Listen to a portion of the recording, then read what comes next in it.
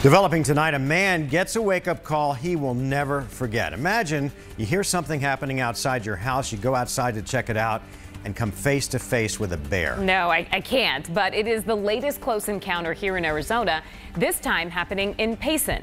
Team 12's Jessica DeNova spoke with that shook-up homeowner and got a tour of the damage. Jessica? It wasn't Goldilocks and it wasn't three bears either. It was a single black bear that caused this mess. Joseph Stapp appreciates his quiet home in the middle of the woods. The man works the graveyard shift. But Tuesday afternoon, I was actually asleep, dog making a ruckus.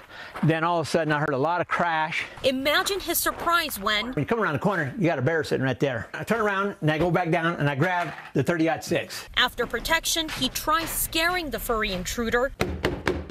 Get out of here! The animal, too busy eating Blue's dog food, drinking her water, and making a mess of Stapp's deck. I called 911. Help, at least a half an hour wait out here. The dispatcher tells Stapp he can't shoot the bear. I said, well, I'm sorry, but I'm going to shoot it.